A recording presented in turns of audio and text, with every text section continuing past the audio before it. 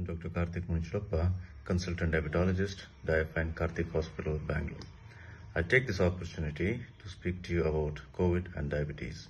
As you all know, COVID-19 has been declared by WHO as a public health emergency.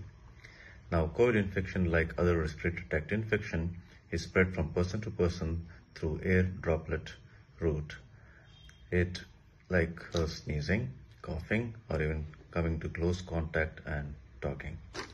Now, like other viral infection, it causes fever, cough, chest congestion, and the symptoms can occur from 3 to 7 days. It's very important, especially diabetic patients, to keep their blood sugars under control so that their body is more in a better condition to fight the COVID-19 infection.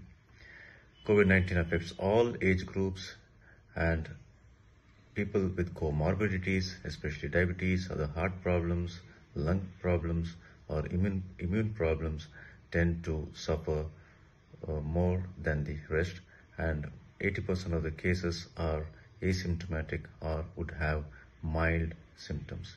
It's very important to have your blood sugars under control, also to take vaccination and wear mask and prevent the infection. Thank you.